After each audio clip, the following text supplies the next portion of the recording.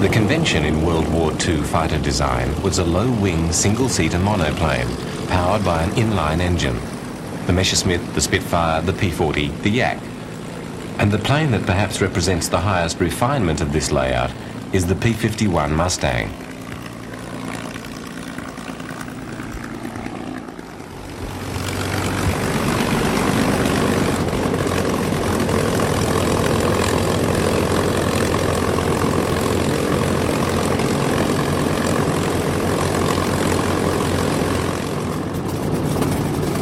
It was a plane that, far from being a radical design innovation, was very much a homogenization of the conventional wisdom of fighter aircraft into one of the last and perhaps the greatest of mass-produced piston-engined fighters.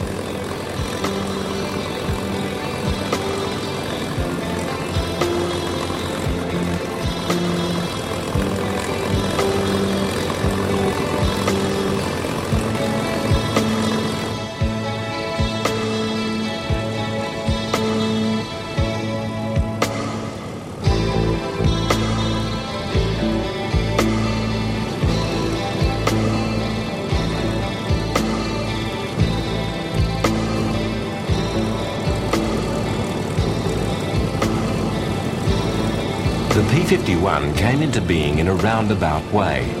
The plane was designed to meet a British order, as the United Kingdom scrambled almost too late to equip itself for the war that had engulfed Europe.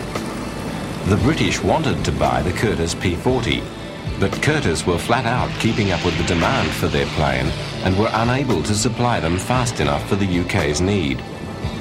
The British Purchasing Commission therefore looked about for someone else to build the Curtiss fighters for them.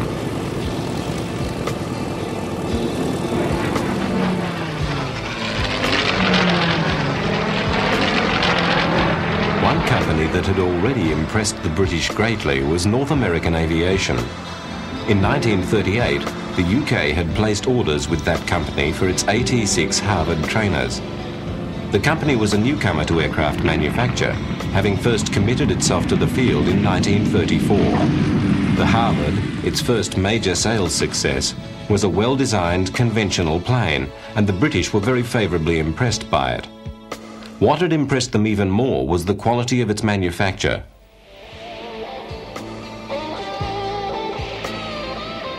The company typified American drive, energy and enthusiasm, and the contracts for the AT-6 were met within deadlines with the highest standards of quality control.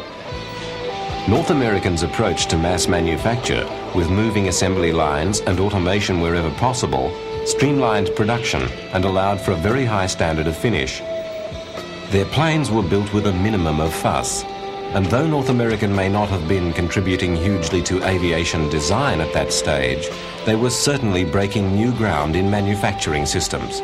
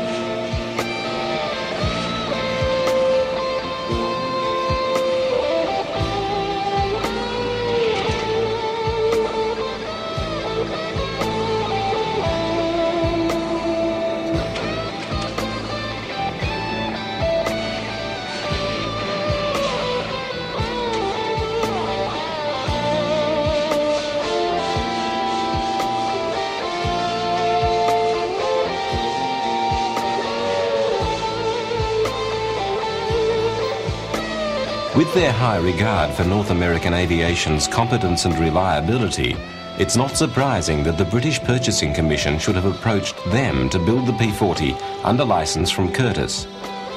Although North American were willing to comply with the request, they did not have much enthusiasm for building a rival manufacturer's aeroplane, and the president of the company, J.H. Kindleberger, an astute engineer and persuasive salesman, suggested that the company would build an entirely new and better fighter for the British. He undertook to complete the design and construction of the first plane in the 120 days it would have taken to tool up for production of the P-40. The P-40 was a development of the series of Hawks built by the Curtiss Company, based around its successful but underpowered P-36 design, which dated from 1934. The P-40, fitted with an Allison engine that was supercharged for medium altitudes, was best suited to lower level flying. Being based on a tried airframe that was already in production, it offered low cost and early delivery, and simply because of its availability, it had been ordered in large numbers as a stopgap while work went ahead on more advanced designs. Somehow it was to stay in production for most of the war, even though its design was outdated when it was first produced, having been overtaken by the Messerschmitt 109 and the Hurricane and Spitfire and other European designs. Planes with greater maneuverability and firepower, and with a clearer role as fighters. In November 1939, the British wanted the P-40 for the same reason that the US was buying it. It was the best available American fighter. The Lockheed P-38 was still far from ready, and the P-47 was still to take shape, even on the drawing board. So they wanted the P-40.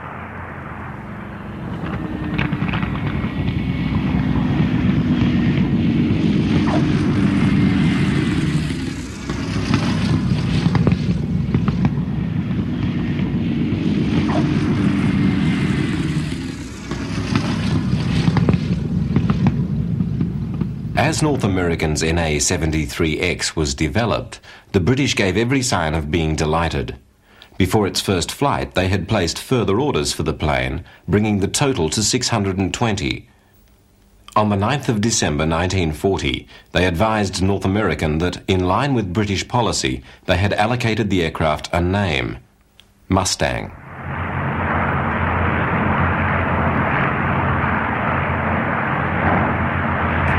The prototype had been ready in 102 days, but then waited for its engine, which was 20 days late. Even so, it was completed just 2 days outside the set 120 days. The team, led by engineer Raymond Rice and designer Edgar Schmood, had performed a remarkable feat, and the success of the design that they had produced was, in retrospect, to make the achievement almost unbelievable.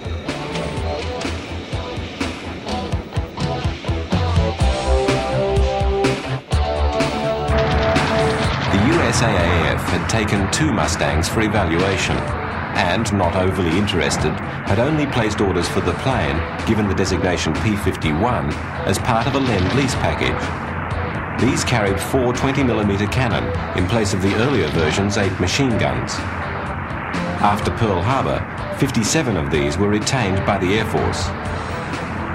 Though the plane had been evaluated as an excellent airframe, fast, maneuverable and long-ranged, the limitations placed upon it by its engine had seen it classed as unsuited to escort work, but suited to tactical support and reconnaissance missions.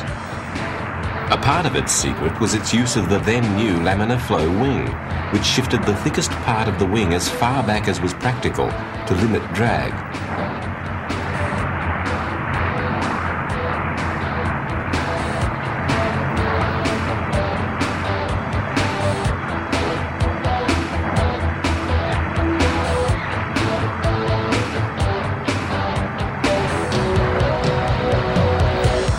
The Air Force had no funding for additional fighters, and with the assessment that the impressive new Mustangs were suited to low-level activities, they placed an order for 500 of the planes as dive bombers, given the designation A-36 Apache. The A-36 stuck to the variant, but they were universally known as Mustangs. With the low-level restriction of the Allison engine, these were to be the epitome of the mark, purposely equipped as tactical support planes, aerial artillery. Seen here in desert condition training in the US, the A-36s were to see considerable service. They ended the war with a record of delivering more bombs per sortie than any other USAAF fighter bomber.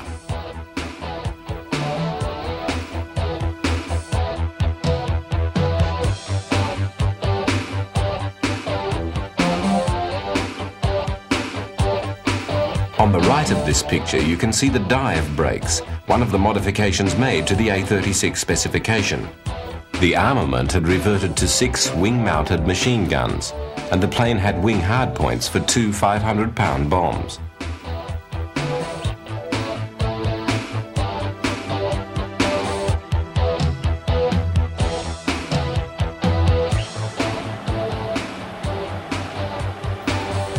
Though events were to remould the future of the design, at this stage of its development it was hampered by its engine.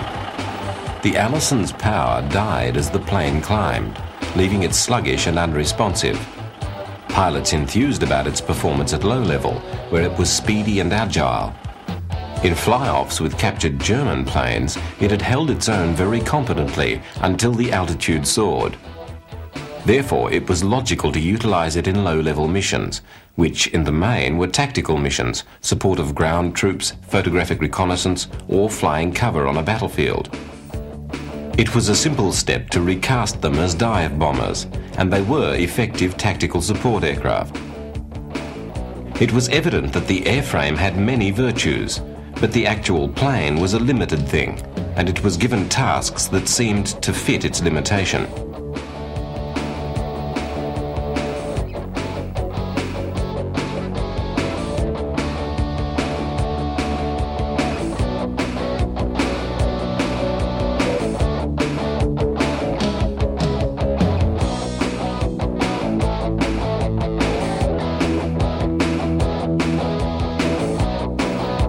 In combat, though effective, the Mustangs were to prove vulnerable. They could be brought down by a very minor hit from any weapon because of their water cooling, radiators and other ducting.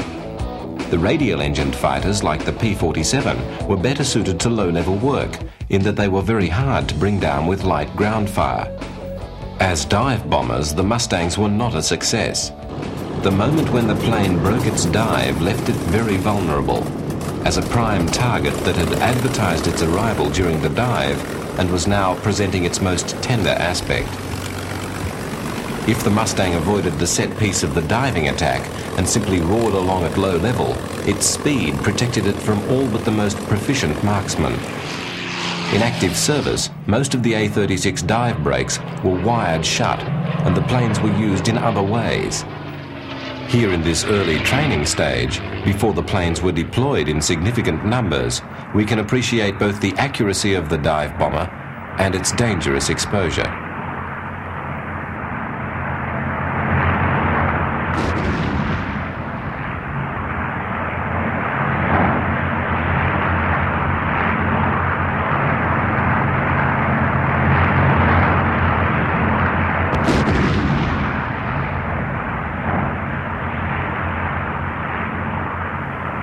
In active service, the A-36s and other Allison Mustangs used in low-level missions were powerful weapons. A squadron of Mustangs made a very effective punch as airborne artillery. In addition to the 500 dive bombers, 1,083 of the Allison-powered Mustangs were made, all being best used in low-level roles.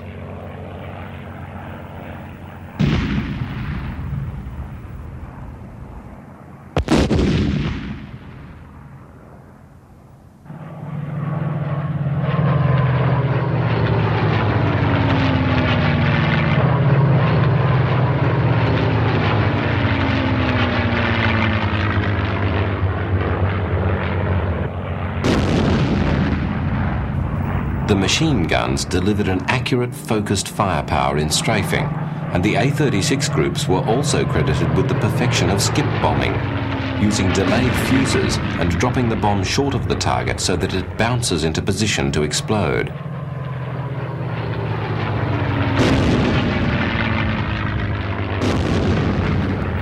In some ways, the early Allison-engined Mustangs, including the A-36, have been overlooked because of their shortcomings and because of what the design went on to achieve once their vices had been eliminated. However, the worth of the work of the photographic planes should not be belittled, and, as here in India, in several important campaigns of the war, the A-36s were critical factors in the successful pursuit of Allied victory.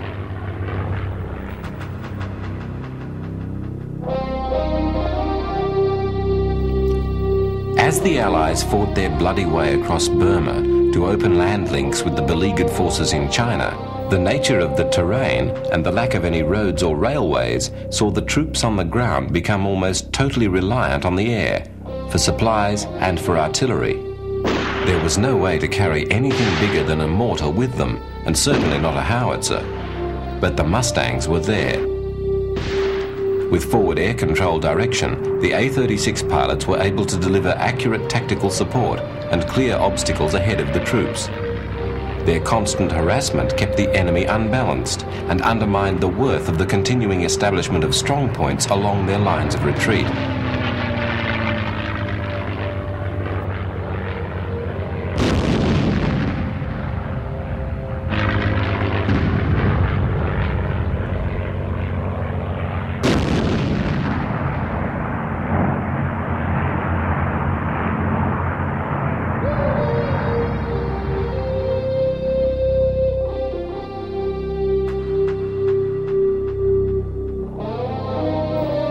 The few airfields became the sites of critical battles in the campaign, and as soon as the troops had established control, engineers were sent in to reopen the field.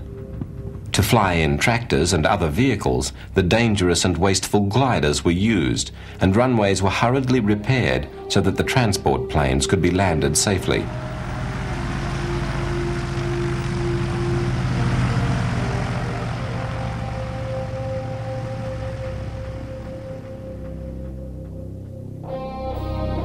While this footage was being filmed, Japanese troops were still dug in and fighting a fierce rearguard action less than 2 miles away, and a stream of wounded was constantly arriving at the base for airlifting out with the returning Dakotas. Had the Japanese had any artillery, they would have been able to shell the airfield from their positions. But instead, emergency medical stations could function in the open beside the runways, with only the occasional air raid to threaten procedures.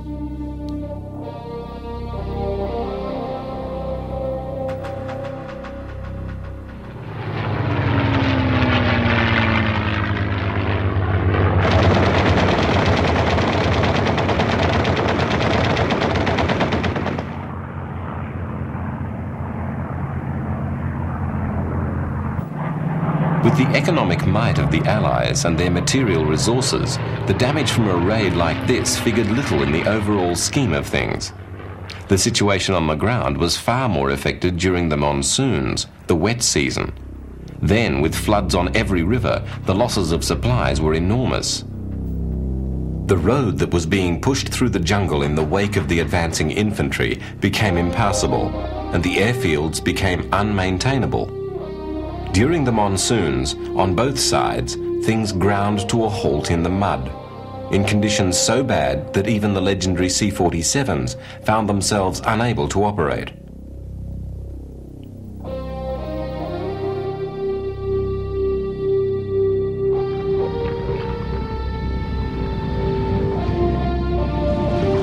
To fly planes in these conditions required daring, determination, skill, and lots of luck.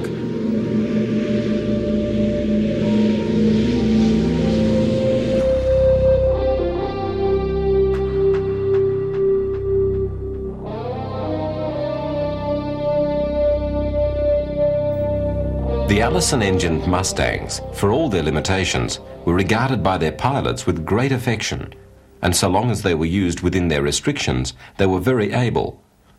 They were also a pleasure to fly, responsive and urgent but very controllable and well behaved. Reports on the plane from 1941 on had constantly enthused about its performance when its engine was delivering adequate power. And in retrospect, it seems inevitable that the virtues of the airframe would suggest to someone that the plane be given a better engine.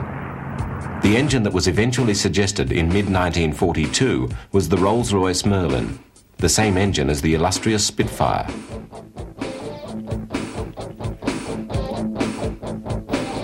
After trial installations carried out by Rolls-Royce had proved very successful, North American's engineers went to work on the installation, and the Mustang underwent some changes in housing the engine in an extremely tight-fitting, streamlined nose, giving the plane overall better lines. The propeller now had 4 broad blades to turn the power into thrust in the thin air of higher altitudes. The carburetor inlet above the engine had been repositioned below the propeller. The fuselage had been strengthened, and there had been refinements to the radiator and its ducting. The new plane proved a very different proposition to the earlier models.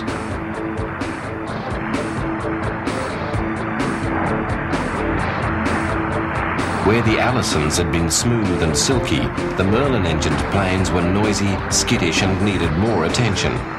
However, the returns were overwhelming. At height, it could now outperform anything in the sky. Its top speed had gone from 380 miles an hour to 440, and its rate of climb and reserves of power for emergency maneuvering had increased. The Mustangs were startlingly improved and ready to re-enter the war as a more important factor.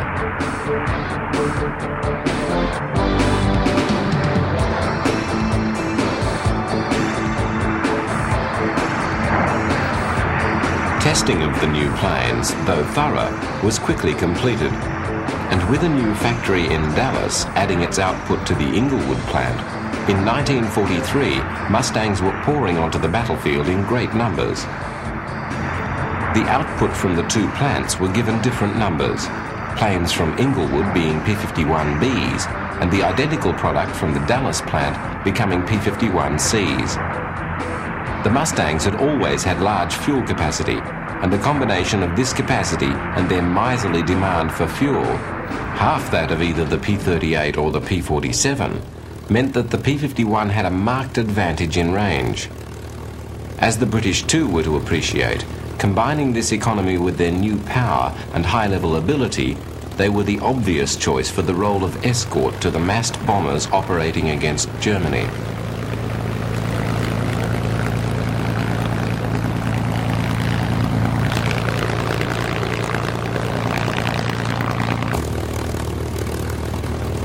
The 8th Air Force had been crying out for a plane with the Mustang's capability, and though the first Bs were assigned to tactical groups with the 9th Air Force, the Strategic Command first borrowed them and then swapped them for some of their P-47s to use them as long-range offensive fighters supporting the bombing.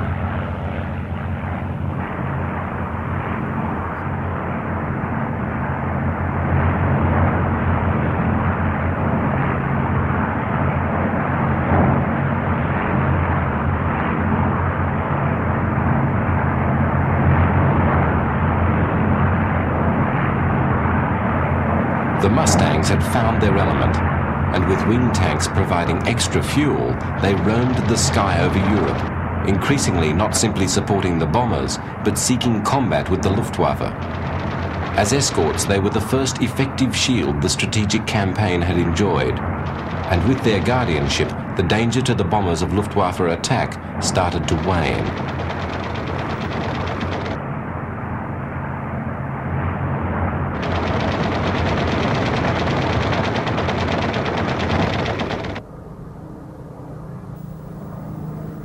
As their numbers increased, there was now no doubt about their role in the European theatre. There was simply no better escort fighter anywhere at the time, and their greater availability was paralleled by an increasing dominance of the air over Europe by the Allied air forces. The Luftwaffe's pilots were used to enjoying at least parity with the opposing fighters, if not overwhelming advantages. Against the Mustang, they were not matched, but bettered. From bases throughout Europe, the Mustangs held increasing sway over the air war. One of the units flying the Mustang was the all-Negro 322nd Fighter Group, which operated from Italy and was involved in several of the war's most famous missions, including the attacks on the Romanian oil fields around Ploiești.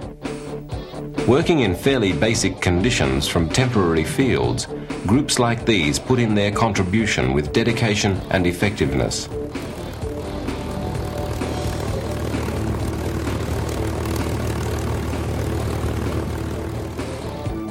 For the pilots, being briefed for a mission, there must have been some comfort in the superior performance of their plane, and the feelings of the bomber crews, who had previously flown into the teeth of the German defences unaccompanied, can well be imagined. Still, on any mission, there was a real chance for each pilot that he would be killed or maimed in the coming hours.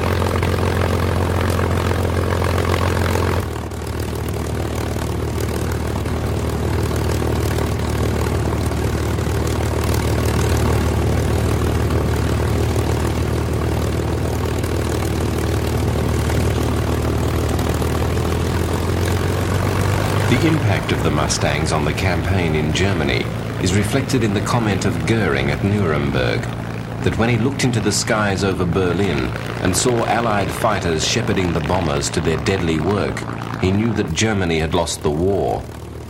The planes he was referring to were Mustangs.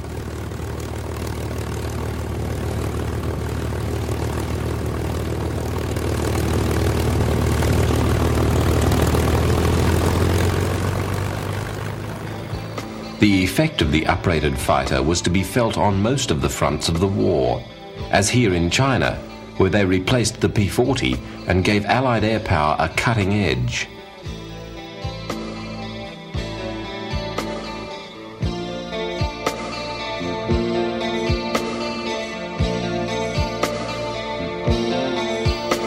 Once again, operating from primitive bases, this time at the end of a supply line of almost bizarre complexity, the Mustang's range and power were used to quickly establish air superiority against the outmoded and outclassed enemy equipment.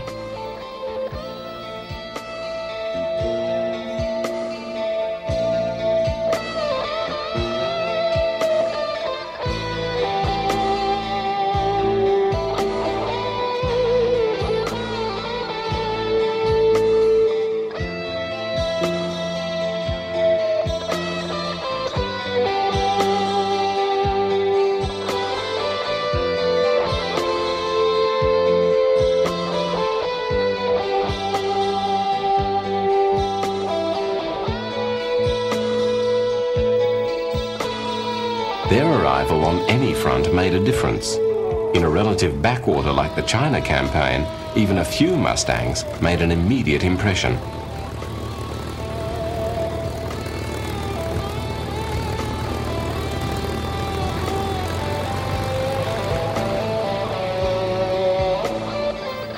They operated beside the tired P-40s of the nationalist Chinese, the planes that had equipped the famous American volunteer squadron, the Flying Tigers. The surviving American pilots, most of them aces, had moved on to sprinkle that very rare and very valuable commodity, experience, through the United States Air Forces, leaving behind the long, slogging campaign against the Japanese in China that was to drag on to the war's end.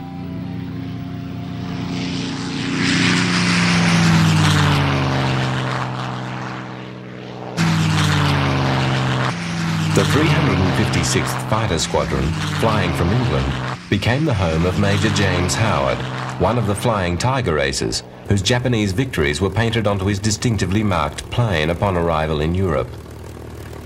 He became famous for his exploits on the 11th of January 1944, when he took on 40 German planes, mostly Messerschmitt 110s, that had managed to mount an attack on a group of B-17s. This, his gun camera footage from that dogfight, shows his targets as he continued to attack the overwhelmingly superior number of enemies until assistance arrived. He was involved in the little battle for 30 minutes and was credited with 3 definite and 3 probable victories in the encounter.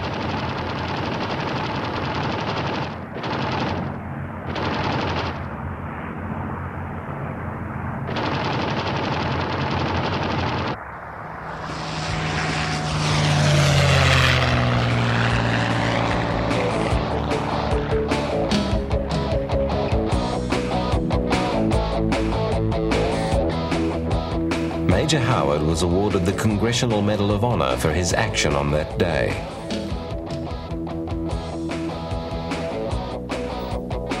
Among the few criticisms the RAF had made of the Mustang was a dual complaint about the canopy. It didn't allow the pilot to look behind him, and a tall pilot was very uncomfortably cramped against the roof of the cockpit.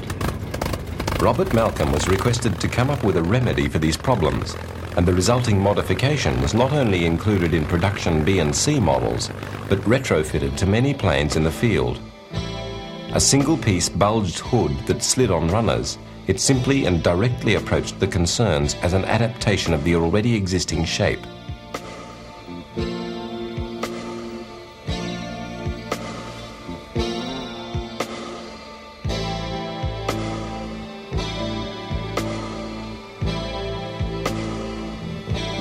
North American's Los Angeles factory was considered to be vulnerable to Japanese bombing, and for much of the war it was cloaked with extensive skirts of camouflage, which not only disguised the buildings, but covered the outdoor run-up lines for the various marques being manufactured at the plant. Under these nets, the Mustangs were rolled out, tuned and tested.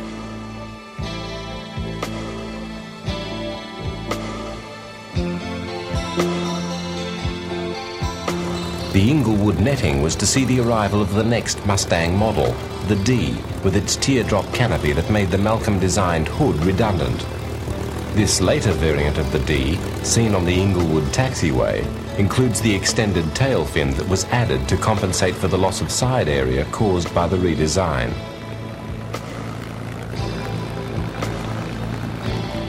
As could have been expected from a company with North American's reputation for manufacturing efficiency, the mass production of the P-51 was carried out in factories that were models of technical refinement.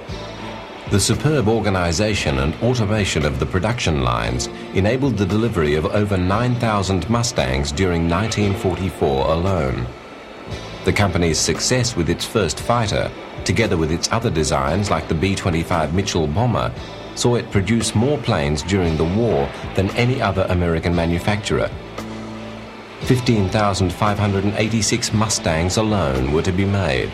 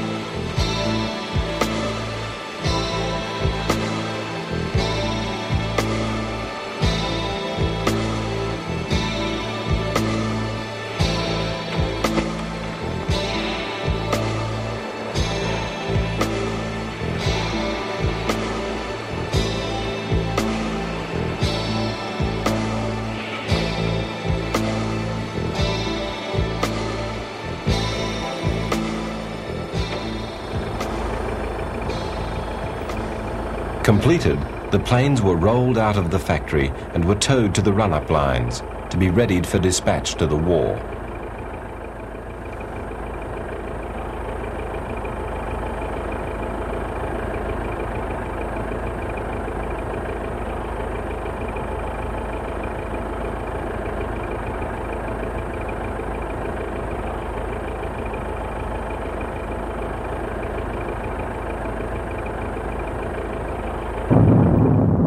The heavy bombing campaign in Europe continued, and from May 1944, the P-51Ds swarmed into the theatre in large numbers to join the B and C Mustangs that were, to give an indication of their proliferation, already equipping 8 groups of the 8th Air Force operating from Britain. They were the critical edge that supported the Allies' drive for air supremacy and maintained that dominance through to the end of the war in Europe. The Luftwaffe continued to throw its resources against the onslaught. In the face of the continued assault on the German cities and the increasing focus of the attacks onto the aviation industry plants and the fuel and transportation systems, the Nazi air arm had no option but to press its defense to the limit, but at costs in pilots and planes that could not be sustained.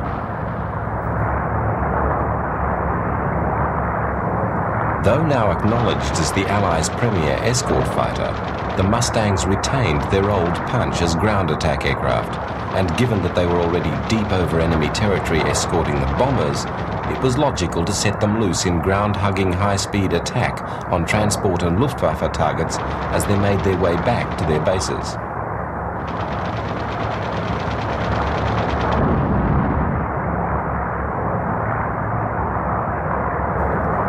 On the 4th of March 1944, for the first time, Mustangs supported the bombers on the 1,100-mile round trip to Berlin. This long-range capability of the Mustangs was, from then on, exploited routinely in penetration missions against the tottering Reich.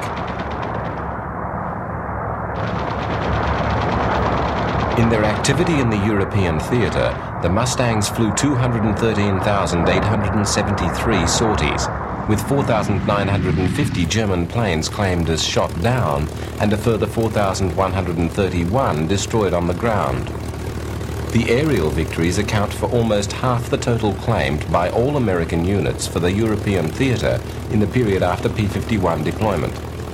On the other side of the ledger, there were 2,520 Mustangs lost in combat, shot down, lost because of mechanical failure, or, rarer but still a factor, lost because of pilot error. In this sequence, which we have slowed to quarter speed, the combat cameraman has captured a pilot's mistake, and we see the horrific result as two Mustangs on a ground attack sweep collide and plough into the ground.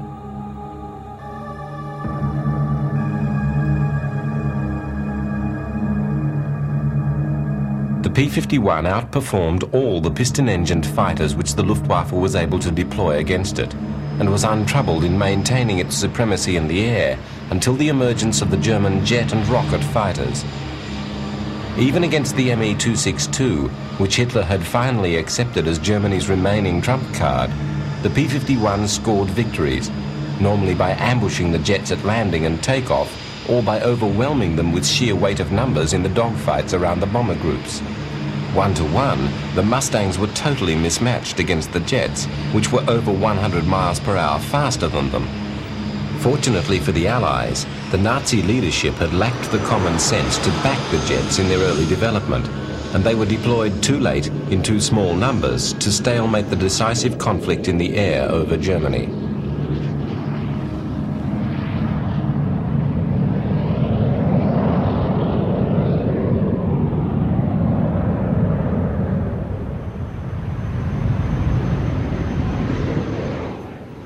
Speedier still, but more eccentric and ultimately of far less use than the 262, was the Me-163 Comet rocket plane, popularly known as the Devil's Sled, which could reach nearly 600 miles per hour. The rockets were deployed at too early a stage of development and were extremely difficult and dangerous planes to fly. They could carry only limited fuel and spent a large part of each flight unpowered, gliding back to base.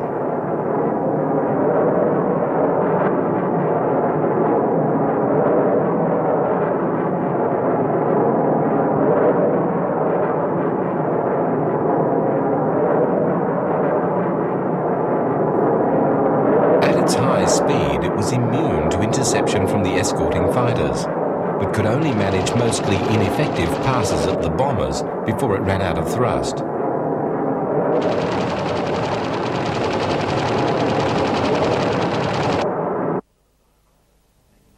For the pilots, taking off on a jettisonable trolley and then landing without power on a skid, the little rockets were a very demanding proposition.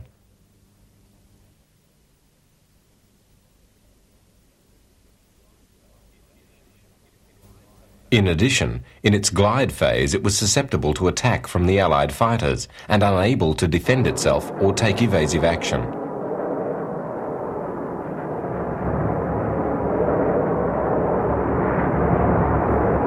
In the war's other major strategic bombing campaign against Japan, the Mustangs again were the first US Air Force fighters over the enemy homeland. The Japanese Air Force had already been effectively destroyed in the far-flung battlefields of Asia and the Pacific, its pilots wiped out, and its designs, aging but still in production, totally outclassed by the newer and more powerful American planes. The heyday of the Zeros in the early clashes had been brief, and as the US carriers and Air Force groups received the new marks, the Japanese had quickly lost their ascendancy in the air. With the Mustangs loose from Iwo Jima, there was no destination outside the reach of fully fighter-protected US bomber groups. Within weeks of the 19th of February landings on Iwo Jima, on the 6th of March 1945, strips had been prepared and the Mustangs of the 15th Fighter Group had taken up residence. They were joined on the 15th by the 21st Group. On the 7th of April, they mounted their first major sweep of the Japanese homeland when the 6 squadrons of P-51s escorted B-29s to Nakajima, near Tokyo. The Japanese lost 21 aircraft in attacking the formation and succeeded in downing only 2 Mustangs. No B-29s were affected by the Japanese planes. This set the pattern for what was to follow. A further group was deployed in late April, and by the 22nd of June, the 3 groups had flown 832 missions. The B-29s were flying from the Marianas and had further to go than the P-51s. But even so, the round trip for the fighter pilot was a major endurance test. The flights, which were the longest regular escort missions of the war, lasted nearly 8 hours and were mostly over water. For the first 2 hours of the flight, the pilots had another problem, in that the fuel tank added inside the fuselage affected directional stability in flight, and until that tank had been emptied, the pilot needed even more than usual strength and attention to control the plane. The next fuel priority was to get the most out of the drop tanks before they were jettisoned to clear the airframe for action.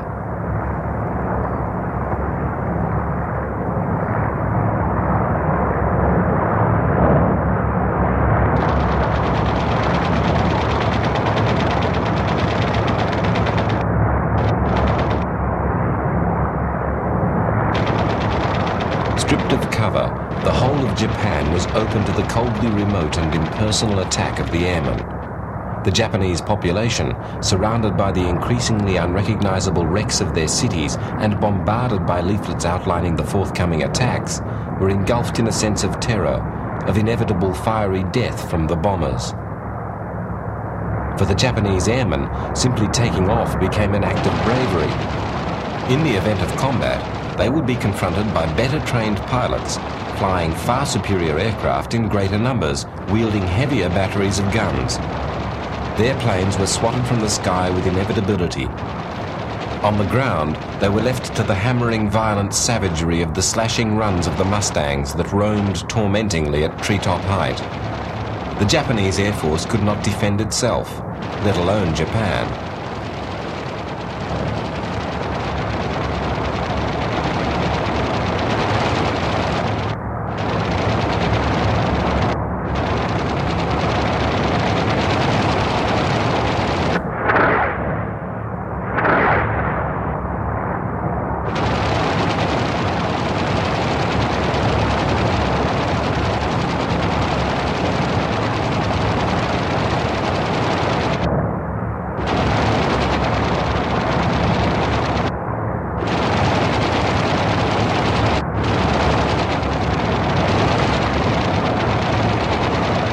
The last months of the war are a testimony to the stubbornness and pride of the Japanese government.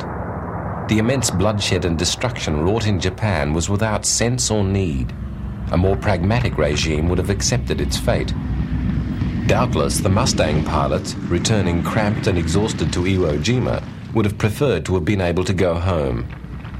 Then, with the atomic attacks, the Japanese finally collapsed and it was over.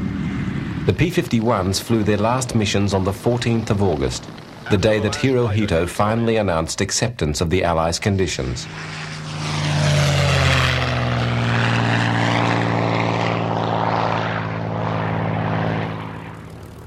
After the war, the Mustangs continued in use, not only with the Air National Guard, but in active service.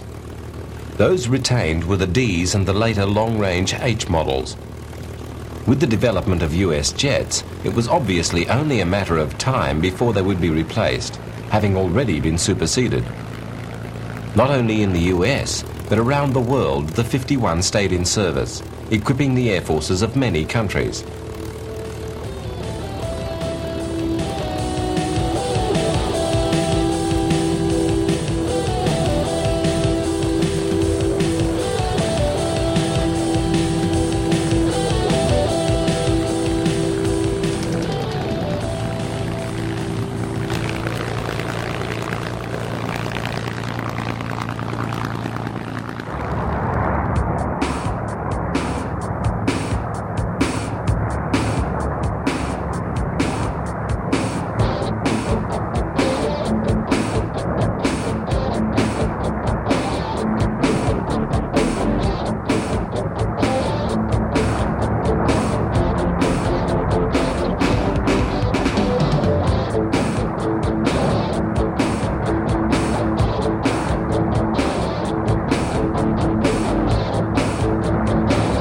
Mustangs were not like most of their fighter contemporaries from the World War to immediately fade from use. A week after the North Korean army crossed the border into South Korea, the first Mustangs were in action there. Australian fighters based in Japan, escorting a B-29 raid on the 2nd of July 1950. For the newly reorganized United States Air Force, retention of the Mustangs as a stopgap while jets were developed and manufactured in large numbers meant that they were still available when war broke out in Korea. A number of Mustangs, now called F-51s, were transferred back from the National Guard to active service, and in the first year of the war, they flew more combat missions than any other Air Force type. Despite relatively heavy losses, they were used because they were the only aircraft available in large numbers that had both the long range required and the ability to carry enough payload to do some damage when they arrived at a target. Here, as part of the preparation for a mission, the gun camera, mounted in the front of the wheel bay, receives a new reel of film.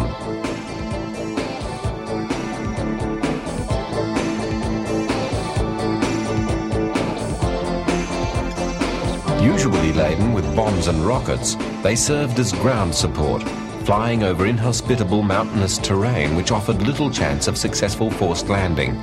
And the old vulnerability of liquid-cooled engines to ground fire was re-exhibited. As an example, the South African squadron which flew Mustangs in Korea from November 1950 to January 1953 lost nearly 60 to ground fire. But to round out the picture, it must be added that the unit, despite the cost, was effective and very valuable, flying 10,373 Mustang missions in Korea. The Mustang, outdated and deployed in a mission that made them vulnerable, still was a weapon of great destructive power.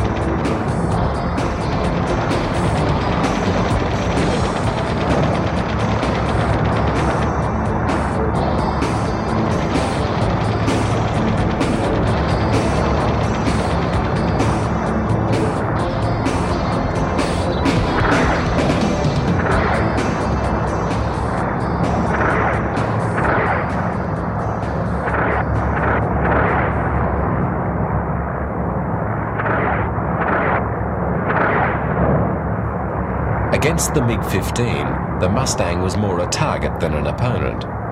Its days as the world's premier fighter were behind it. However, in the early phases of the war, it was the sustained ferocity of the Mustang fighter bombers that bought time for the 8th Army to dig in around Pusan and finally halt the tide of the initial rush of the North Korean army. The inertia of history may have already run down the technology of the piston-engined fighter, but the Mustang represented the highest point of refinement of that lineage, and there were things a Mustang could do that nothing else in the inventory could. But it did them at a price.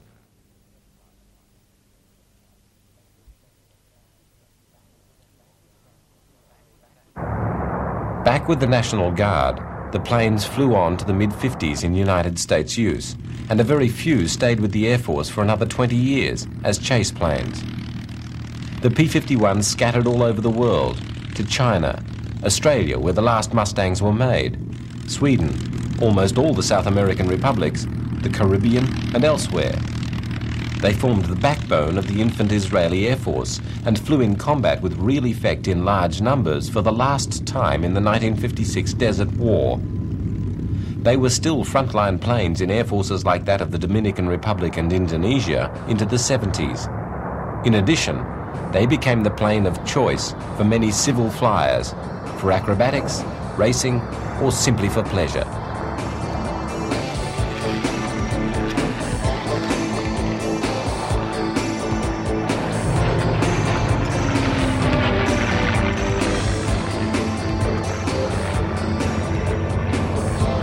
pilots still love them.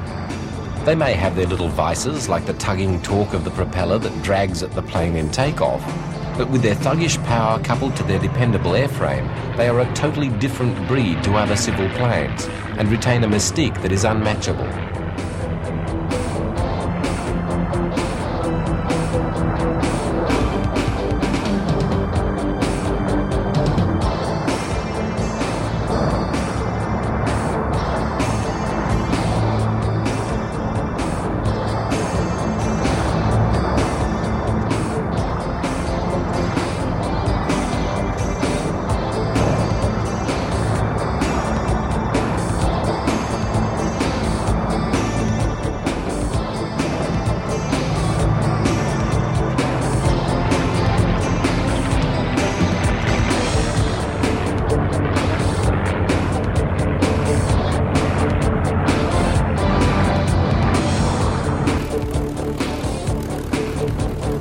They were very well built to start with, and the examples still flying are maintained with such fanaticism and love that they will probably still be with us into the next century.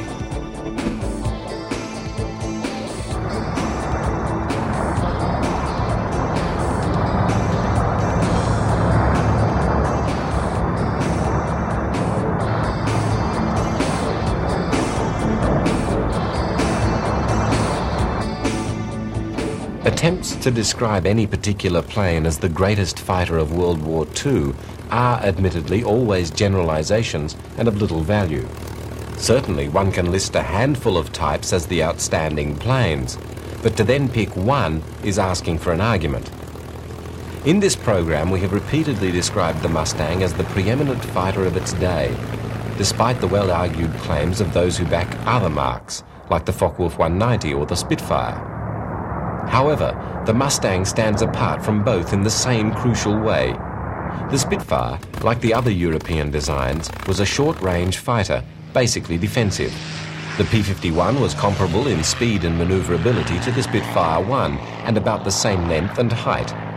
However, it was roughly twice the weight, which was given over to the fuel it carried, giving it a range that was around 3 times that of the British plane. This factor makes obvious the point that the Mustang, unlike its comparable European contemporaries, was an offensive fighter. Its part in the strategic campaign in Europe was decisive, and it was not simply, as the German adherents of the FW190 claim, a factor of superior numbers that gave the Mustang its success. It was the better plane. Compare the others to one another. The Mustang stands alone.